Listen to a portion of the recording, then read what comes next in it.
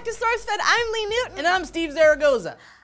It's official! NASA can do whatever they want. You want to dress a monkey up in a spacesuit? Go for it! Sounds adorable. You want to eat pudding in zero gravity? Why not? You want to lasso an asteroid and turn it into a space station? What do you think you are, a space cowboy? The White House Offices of Science and Technology is currently considering a proposal from Caltech scientists that describe a plan to lasso a near-Earth asteroid and bring it into the moon's orbit. Why, you ask? I was just gonna ask that, Lee. I should have asked that. Now I feel like if I ask, it's gonna seem like I'm placating. All right, fine. Why? Why? Okay, glad you asked, Steve. Why?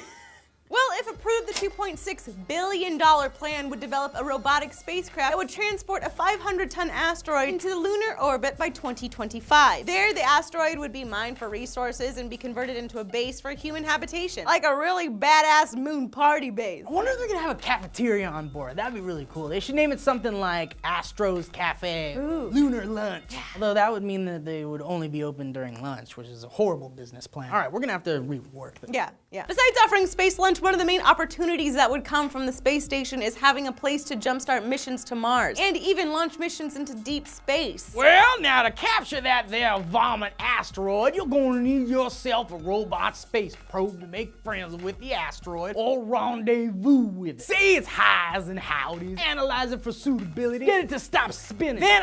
Then transport it to lunar orbit, a process that could take up to 10 years if you get yourself a testy one. Well, then with the help of a simple solar electric propulsion system and a tiny little Atlas V-class rocket, you got yourself a completely usable spacecraft that could be home of multiple missions. All you need is to wrangle a 7-meter, 500-ton asteroid. Then you got yourself a sweet little astronaut B&B for at least 10 years.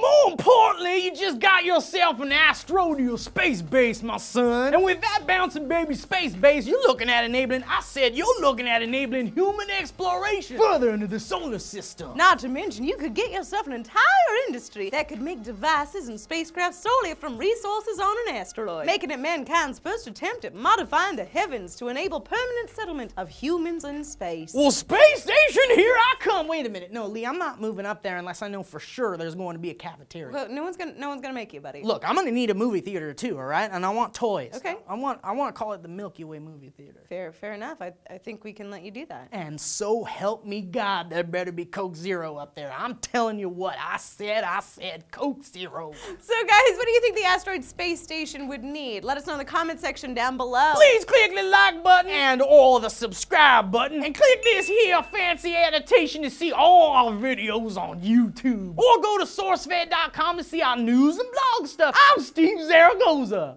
And I'm Lee Newton. You know I'm not doing a black person. I'm doing a foghorn leghorn or a southern duck or something. A southern chicken, the cartoons, you know? It's not black. It's just gonna be called Southern Duck.